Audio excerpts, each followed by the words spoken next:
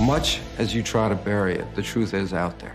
Although, still a bit too out there for NASA. The long and the short of it is that no, I'm afraid no aliens right now. Released today, NASA's year-long study into unidentified anomalous phenomenon, aka aliens, coming up empty. The NASA independent study team did not find any evidence that UAP have an extraterrestrial origin. UFO watchers still waiting to feel the love. I bring you love.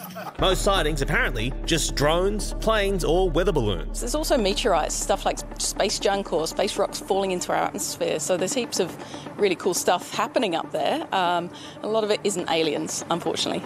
But NASA is not giving up. The mission of NASA is to find out the unknown.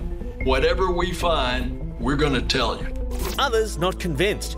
Former intelligence official turned whistleblower David Grush addressing Congress in July. Do you believe that our government is in possession of UAPs?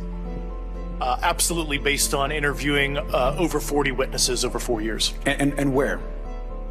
I know the exact locations, and those locations were provided to the Inspector General. It comes as NASA's James Webb Telescope this week discovered a new planet and potentially signs of life. So K2-18b has a really interesting atmosphere, and it's actually got chemicals in it like methane and carbon dioxide, and we find these chemicals on Earth. In fact, we're made of a lot of those chemicals. So could these be our new intergalactic neighbours?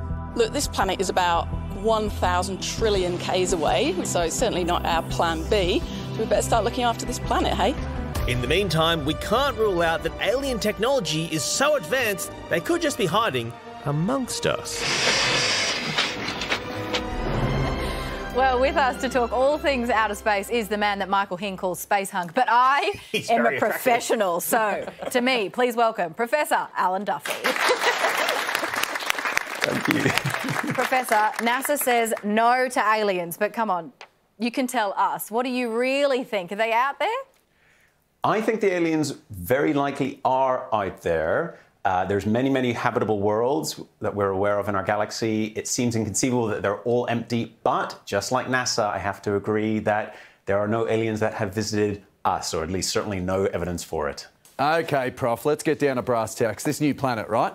K2-18b. I mean, what a great name. That's going to take off. Could you think of a better name for a new planet?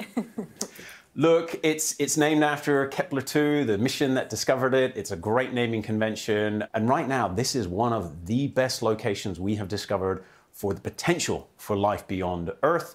And that is going to get a lot of attention from a lot of telescopes in the coming years. It's obviously massive news. The PM said that we would get a public holiday if the Matildas won the World Cup. I'm wondering, in other sectors in the world, if you find a new planet, is there a similar deal? We have now found thousands of alien worlds. You don't even get a press release usually. Definitely too early to get a public holiday. Yeah, but Professor, jumping on the back of Susie's question, when NASA finds a new planet, is it like scoring a goal in soccer? Does everyone just rip their tops over their head, just run around like, we've done it, and just embrace each other? What do you think an observatory is like that?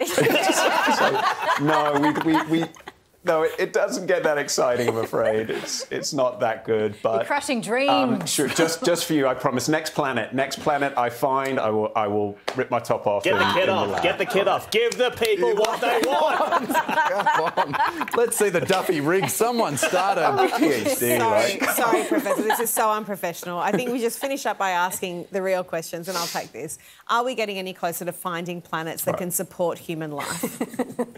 Absolutely. We now know of thousands of alien worlds. We think that there must be 4 billion Earth-like worlds around sun-like stars in our galaxy alone. So watch this space. We are searching as never before. The truth is out there, and we will know it one way or other very soon. That's good enough for me. I'm going to take my top off and run around the studio. Professor Alan Duffy, I apologise for my colleagues. I think our HR department will be in touch. Thank you very much for your time this evening.